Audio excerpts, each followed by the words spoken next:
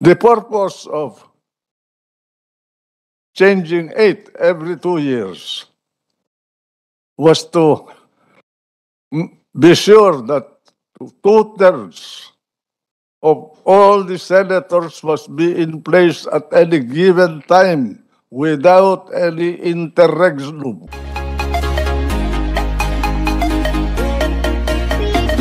Welcome to the IYO News channel. I would suggest, as among the matters that you have to look into, is the number of senators that we must have. The 1935 Constitution established a number of 24. Binago yan ng 1987 Constitution. 24, pero 1/2 of the members of the Senate must be elected every 6 years. Di ba? Every 6 years yata yun. Opo. Every 6 years po, opo. Delikado yan. They did not understand why under the 1935 Constitution, the wise men of the Philippines, sila Recto, Alulan, Cuenco, Briones, Laurel, at mga Osias, Bukobo, kung sino-sino dyan na magagaling ang utak.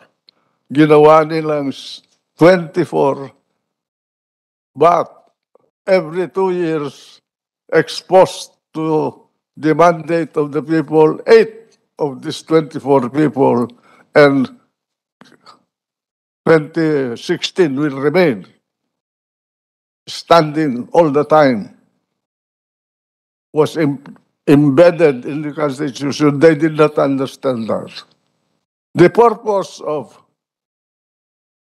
changing 8 every 2 years was to be sure that 2/3 of all the senators must be in place at any given time without any interregnum, so that in case of danger, war, invasion, or rebellion, like what happened to us, or any kind of emergency, epidemic, pandemic, there must always be 16 senators that can be relied upon to maintain the government of the Republic of the Philippines, not for their sake, but for the sake of the Filipino people, for their safety and security. That was the underpinning idea of maintaining 16 senators all the time. And if we are going to change the number of senators at the present time to be in tune with the the expanded population of the country, at the time of the adoption of the 1935 Constitution, we were only 12 million people. Now we are more than 100 million people. And if we're going to increase the number of senators, I would suggest that we double the present number, 24 to 48.